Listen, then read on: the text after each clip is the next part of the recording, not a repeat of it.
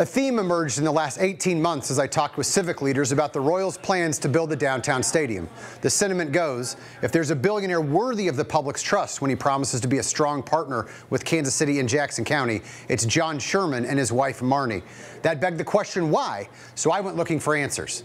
Benefactors John and Marny Sherman were among the first people Mali Agrawal met when he became Chancellor of UMKC in June 2018. One of the first things we realized, my wife and I, was the kind of people that the Midwest has. They're genuine, they're gentle, they're kind, they're humble, and they're really hardworking. And when I first met Marny and John, I would say that they epitomize the Midwest. John built a natural gas empire that made him a billionaire, but Agrawal said you'd never know. They were over for dinner one night at our house, just my wife and I and Marny and John, and at the end of the meal they were carrying dishes into the kitchen, just like any other friends would.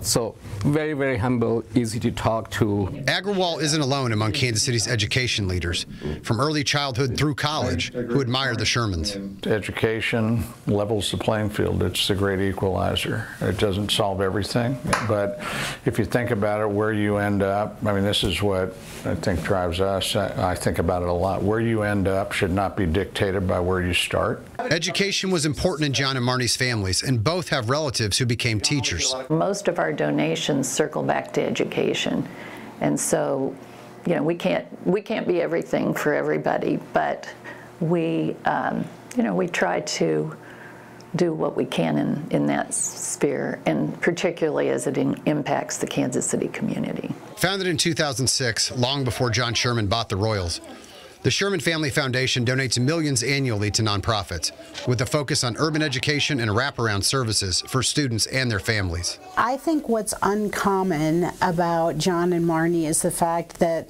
they're just not giving financial support, but they believe in the mission and they can articulate it. Education is at the heart of the Shermans' philanthropy, including chairing the campaign to help Operation Breakthrough expand. That is really moving the needle. You know, my simplistic mind is let's take Operation Breakthrough and let's duplicate it and let's put it all over the country. Cristo Rey High School of Kansas City tells a similar story. Marny recently rolled off its board, but the Shermans have been supporters since its founding. The impact that they've had not only in our school, but in the lives of the kids that have gone through Cristo Rey is significant. It comes with a personal touch as a mentor for Meyer, the school's first female Latina CEO, and in supporting the students. At the end of our CEO breakfast last year, he stayed. He took pictures with every kid. He took pictures with everyone that was there. He made the time. He makes the time for the things that really matter. And Marny is, you know, I have referred to her as my angel sometimes. The Shermans also support UMKC's Institute for Urban Education, which identifies kids in underserved communities like Tanya Martinez who want to become teachers, providing scholarships and early career support. As soon as me and my sister started elementary, they're like, you're going to go to college. And I was like, okay. I'm like, what, is that a park or something? The daughter of immigrants, Tanya was a first-generation college student who made the journey to become a teacher thanks to the Institute. My elementary was tough because I came an only Spanish speaker. But it also inspired her. From then, I knew, I was like, I have to do this some way, sometime, someday. Now, she's smoothing the road for a new generations of kids with whom she closely identifies. I see them with more confidence because back then, I didn't have that. The success rate and the retention rate of those teachers 5 years after they're in is way above the norm, and that is.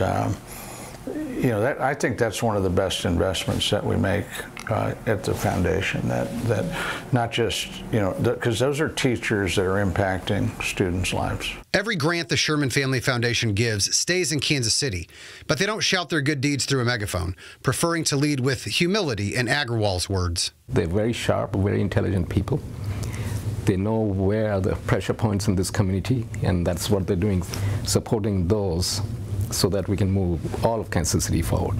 So I do believe that they truly, truly care for this community. As for why? We're just normal people. I mean, I grew up at 33rd and the Southwest Traffic Way. John had a similar upbringing. We just feel like we're normal people, just trying to, we got lucky in life and we're just trying to help other people be lucky too. I wanted to tell this story months ago, but it took some convincing to get everyone to sit down with me. It's not intended to change anyone's mind about the stadium idea, but rather to pull back the curtain on who the Shermans are as people. In the newsroom, I'm Todd Palmer, KSHB 41 News.